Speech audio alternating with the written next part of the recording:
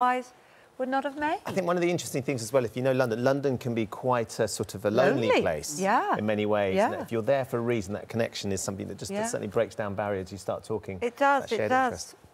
Well, look, still ahead on Good Morning Britain, King Charles is the hardest working man Paddy Harverson says he's ever known, and he should know.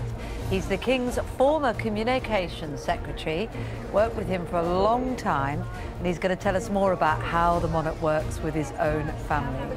Yeah, looking forward to catching up with Paddy shortly. Right now we're going to get the news, weather and travel way out. See you in a bit.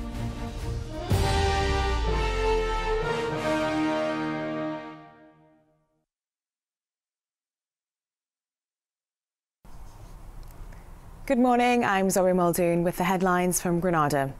The Earl and Countess of Wessex will be in Manchester later to sign a book of condolence for the Queen at the Central Library. Prince Edward and Sophie will light candles at the cathedral and visit St Anne's Square to see flowers and tributes left there. This is the first royal visit to the northwest since Her Majesty died. In last night's football, a period of silence for the Queen was held at the Etihad before Manchester City's match against Borussia Dortmund. City won that match 2-1. And the funeral takes place later of 9-year-old Olivia Pratt-Corbell, who was shot dead in Liverpool. Olivia died last month after a man armed with 2 guns burst into her home in Dovecot. Children from her school won't be attending the funeral, but they'll be remembering her in their own special way. They'll be watching her favourite film, Matilda. Now, here's Joe with the weather forecast. Hello, good morning to you. A fine start, any mist and fog lifting quickly, lots of sunshine for northwest England and the Isle of Man. A cool northerly breeze today, but staying dry this afternoon with slightly more cloud around. Temperatures will get to 16 or 17 Celsius, pleasant in the sunshine, but feeling fresher over the next couple of days. Bye-bye. Thanks, Joe. That's it from me this morning. We'll be back at lunchtime. Now it's over to Ben and Kate. See you soon. Bye-bye.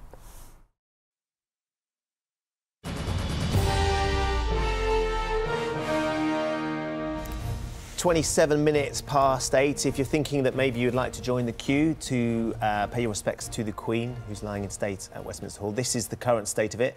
It is extending as people are waking up and joining up to 2.6 miles. I think it was 2 miles when we came on air at 6 o'clock this morning. It's gone up and down, hasn't it, even while we've been on air, so it's obviously fluctuating around that mark. Borough Market being the nearest landmark, if you want to aim for that. That's London Bridge. You can get down there, and that's just moved again. Now Southwark Cathedral, it's saying, is the nearest landmark, and it's gone up 2.8 while we've been talking. It was at about 2.5 hour wait. It is moving pretty quickly, though, isn't it, from what we've seen? Yeah, it doesn't seem like you're standing for that long, which might help that wait. Well, Lorna Shaddock is with mourners who've already queued, had the moment to pay their respects to the Queen. Good morning, Lorna. It's a long queue and it's a challenge to get to the point to start the queue for many, but how are people feeling after they've been in?